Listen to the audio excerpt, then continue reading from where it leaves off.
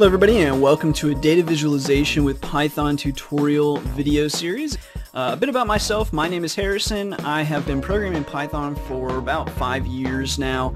And I also use Python in my everyday life. I'm self-employed and I've been running my own businesses now for over a decade.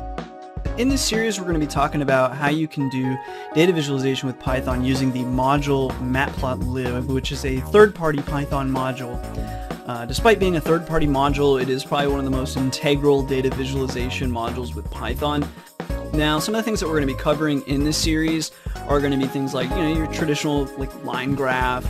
We've got scatter charts, and we're going to have bar graphs, 3D graphs, live updating graphs.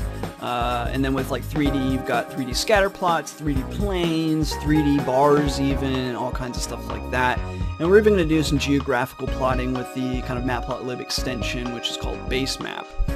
So there's definitely a lot of stuff that we're going to get through in this series, but by the time you're done with it, you should be able to do just about any kind of data visualization that you're looking to do, which is obviously hugely integral to any sort of data analysis that you might be doing, and Python is actually really popular for data analysis. So anyways, that's what we'll be doing in this series. I hope you guys are excited, and let's get started.